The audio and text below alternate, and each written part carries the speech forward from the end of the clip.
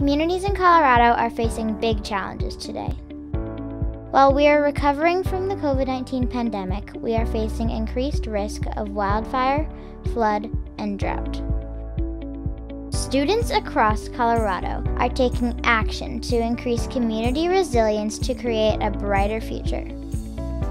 The RISE Challenge asks middle and high school students to assess their community's vulnerabilities to hazards and to create solutions and strategies to prepare for, mitigate, and bounce back from hazards.